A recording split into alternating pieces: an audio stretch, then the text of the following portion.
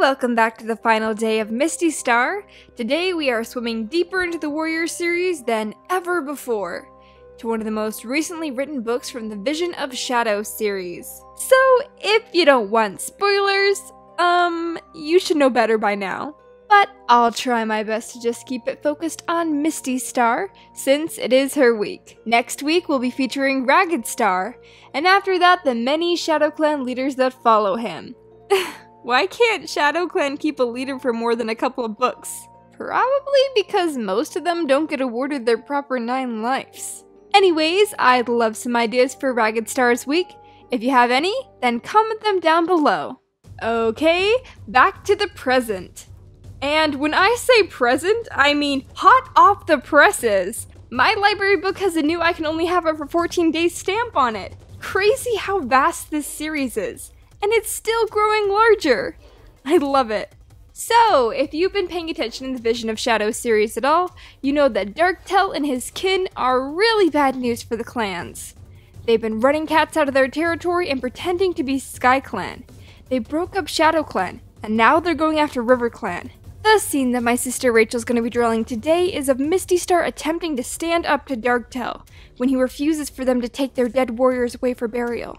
I'll read this scene to you now. It's on pages 106 through 108 of Shattered Sky. Mistystar, Darktail began. It's time you take your mange-ridden clan out of here. This is kin territory now. Mistystar glared at him, with hatred in her blue eyes. We'll go, she snarled. You give us no choice, but we'll be back. Darktail flicked his tail dismissively. I'm terrified. Mistystar called her warriors together, and those that were not so badly injured began helping the seriously wounded cats to stand, with Mothwing and Willowshine quickly packing cobwebs onto the worst of their gashes. Reed Whisker, who had leapt in to defend his leader, now lay on one side, panting with his eyes half closed. Icewing's pelt was half clawed off, her wound showing red and angry, while one of Brackenpelt's ears was shredded, and she held one forepaw off the ground as she tottered upright. Mintfur looked as though he was dead, though he let out a groan when Mothwing bent over him and laid a paw on his neck. One moment, Darktail mewed, stepping forward. Where do you think you're taking these cats? With us, of course, she replied, so Mothwing and Willowshine can treat their injuries. The battle is over. The wounded stay with me, Darktail hissed, his eyes dark and menacing as he gazed at Mistystar.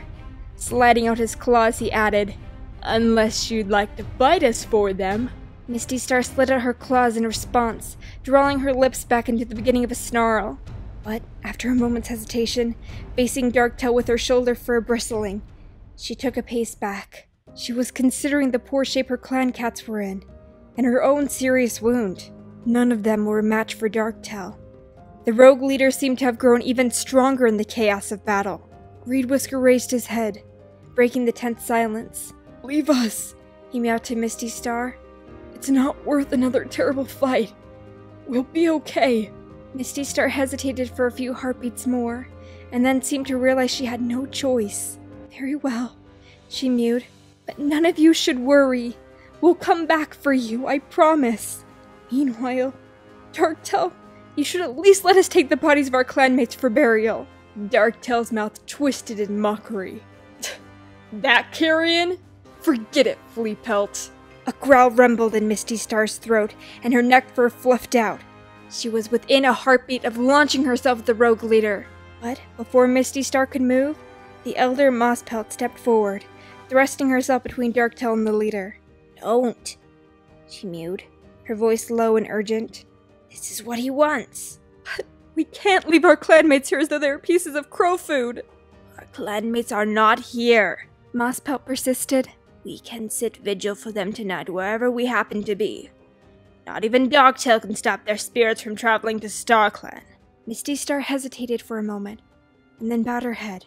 You're right, she whispered, but it breaks my heart. Darktail let out a snort, watching with a gloating expression on his face as the defeated RiverClan cats limped off towards the lake. Feel free to cross my territory on your way to ThunderClan, he sneered.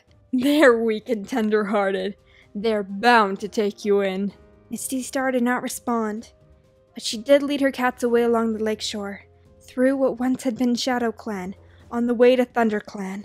Good riddance, Darktail growled, a look of triumph in his eyes. Turning to his followers, he added, "Gather up the prisoners. Gather them up and find a place to hold them." That's awful! They aren't allowed to treat their injured warriors? But Reed Whisker, Mistystar's deputy and son, was injured. She can't just leave him with Darktail? And he won't let them take their dead away to be buried. That's the worst! Even in the bitterest battles, the other clans always had respect and honor for life. This is a new sort of evil. I feel bad for Mistystar that she has to lead in such a hard time. But she's strong. She's the right cat for the job. Firestar never had to deal with something like this. I'd love to hear in the comments section down below what you thought of this scene, and what Darktail said to Mistystar. How would you have reacted if you were her? And since this is her final day of speed paints, I'd love to hear what your favorite drawing we did of her was, and how she ranks on your list of favorite clan leaders. Let me know all that down below. Well, I hope you enjoyed that video. Make sure to go and check out the video over on the side of my last speed paint, and click that subscribe button so you can always be notified when I make my next video. Alright guys, thank you all so much for tuning in. I'll see you soon with the next speed paint. Bye-bye!